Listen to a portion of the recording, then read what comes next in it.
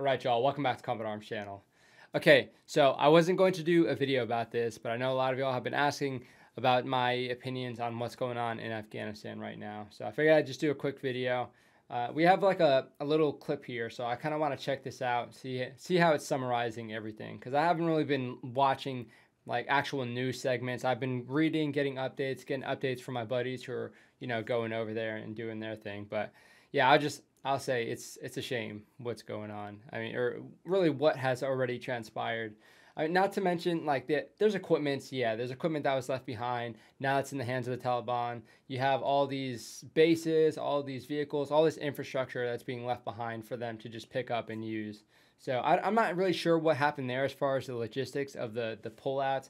I know it was kind of quick, but there was supposed to be a retrograde plan in place to make sure that that wasn't really happening as much. But we're sort of seeing a lot of that pretty recently in the news. And I'm not sure it's just because the Afghan National Army was supposed to be looking after this sort of stuff. I mean, it makes sense for them to take over some of the bases and also take some of the equipment and use that to sort of supplement what they already had. But it didn't seem like it was really used that much. So it kind of sucks. Now all that stuff is in the hands of the Taliban. You had all this money wasted, all this time spent on this. And, it's not necessarily wasted per se, because again, it was trying to combat terrorism, and there was a big thing going on there, and it was very effective for a certain amount of time. But now that all this has happened, a lot of people, and a lot of my buddies especially, what happened with the ANA? Why did they push all the way back to Kabul so quickly?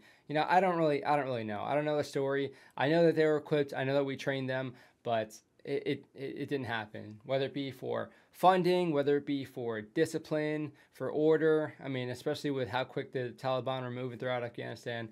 There's a lot to say about it. There's a lot of politics, and I don't know the full story, but I would just say it's a shame what has happened. So let's check out this news segment and see how it's sort of summarizing everything. I don't know what it's going to be focused on.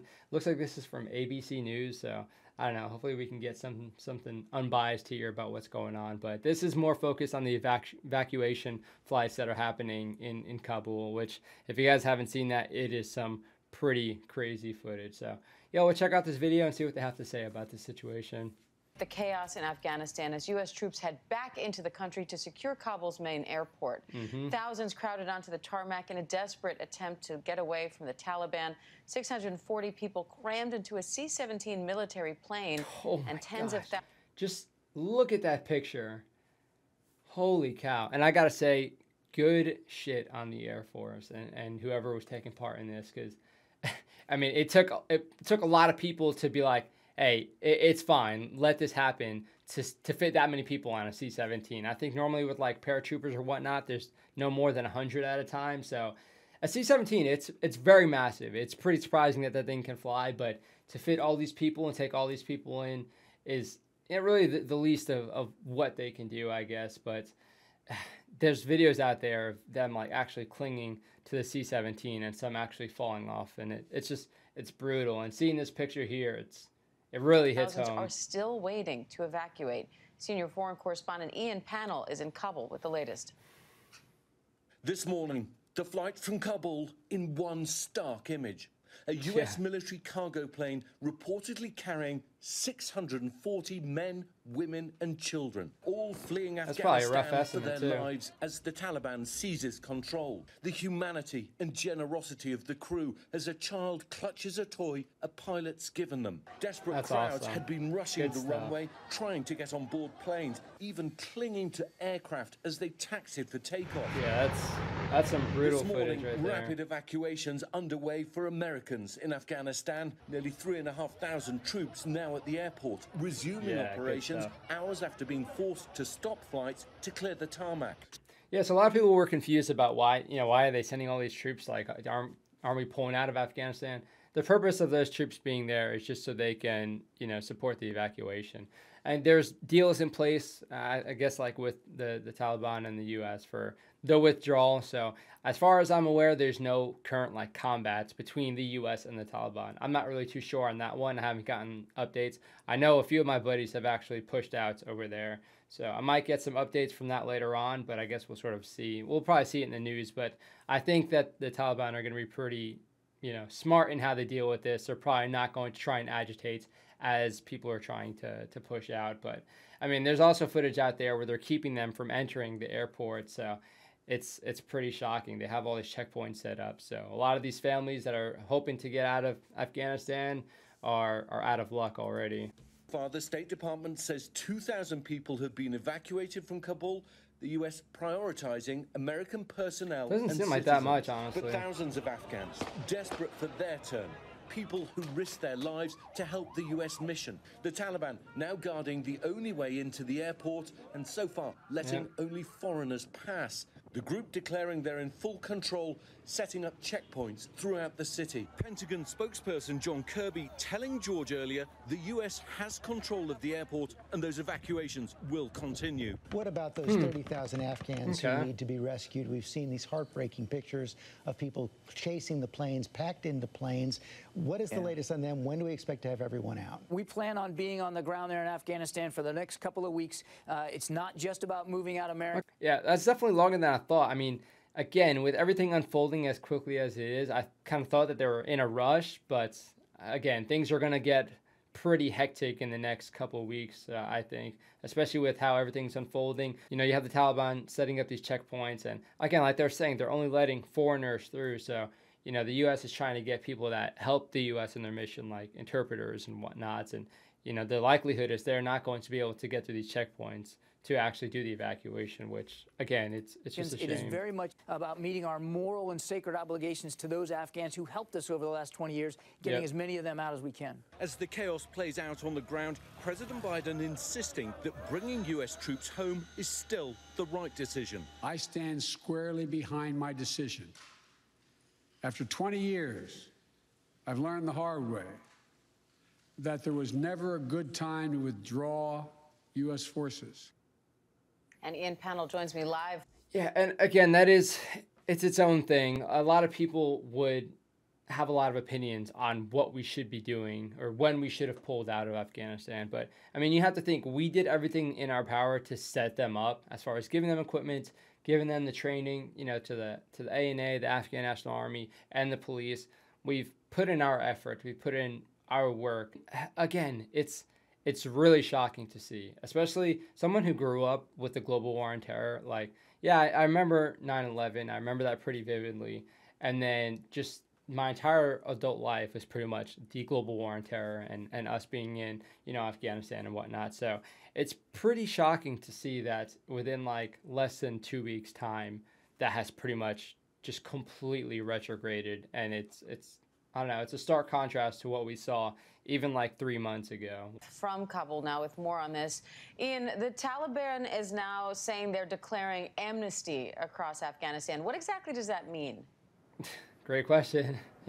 Well, what it means in theory is that they will not go after people. There won't be revenge attacks. They've ordered their fighters not to go into the homes of people, to behave well.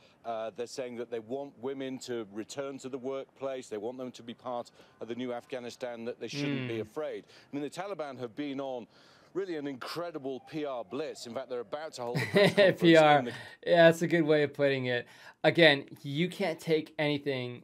I mean, everything needs to be taken with a grain of salt right now. I wouldn't take anything at face value because everything is emerging so quickly. The Taliban are going to be they're going to be very cautious in what they're saying. And again, time will tell exactly what their intentions are. And I think basically what's happening right now, you need to dismiss and sort of wait to see how it plays out. Coming hour, they've also said to foreigners, to diplomats, please don't leave. The messaging that we've received, certainly on the streets from the Taliban, has been very, very welcoming. They're saying that they want us to stay. They want good relations with the neighbors, even with America.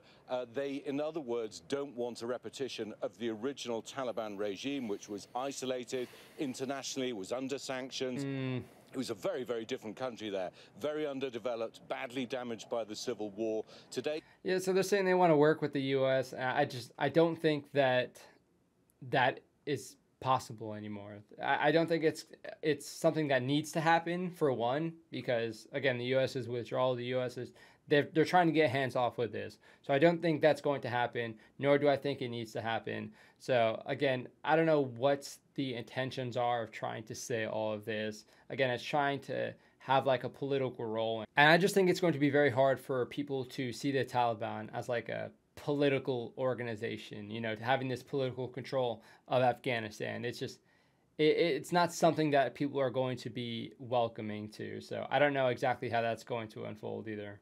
It is very, very different. Young Afghans who've known nothing other than life not under the Taliban expect something very different. Everyone has a smartphone. Taliban even taking selfies with us. Everyone's running around taking pictures, posting them to their own social groups.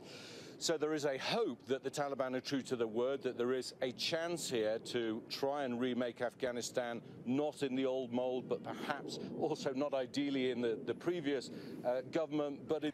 Yeah, so I will say that the Taliban have definitely evolved as far as, you know, technology and whatnot. People think the Taliban are just like, you know, farmers with AKs. And, you know, that might have been true at one point, and it might be true in some certain circumstances. But the Taliban has some pretty nice equipment now. And they have some training that a lot of people wouldn't expect them to have. So, I mean, they have definitely evolved. But as far as moving into like this, you know, geopolitical organization, I don't know exactly how that's going to fit with the Taliban, because it's going to take a while for them to sort of transition to that, if it's possible at all. Something that is in between, that is perhaps tenable to some people, but that's what's promised. The reality remains to be seen. The proof of the pudding is going to be in the eating.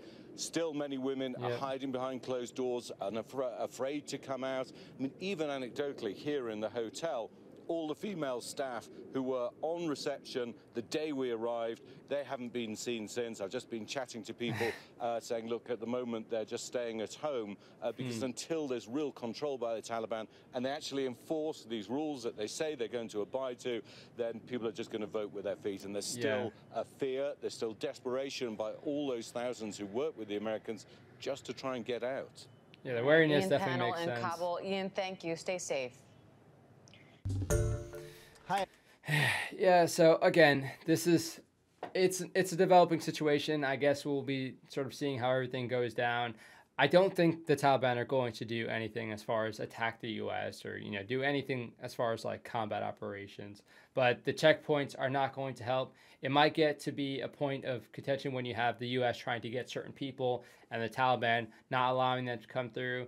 I'm sure they're going to be agreeing to most of the demands that the U.S. is trying to get as far as, you know, pulling in some of their people to evacuate. But I don't know. I don't know where this is going to go. Again, I do have a lot of buddies that are over there right now. So I guess I can try and get some information from them, see how everything's going down. But of course, there's going to be some strong emotions, again, just based off of, you know, what people have sacrificed for this war. And it is pretty crazy thinking that there's people who have grown up in this war, and that's pretty much all they know. You know, people who are like 19, 20 years old were born when this was already going on. So a lot of people might not understand it. So it kind of makes sense. There's going to be a lot of confusion, a lot of mixed opinions.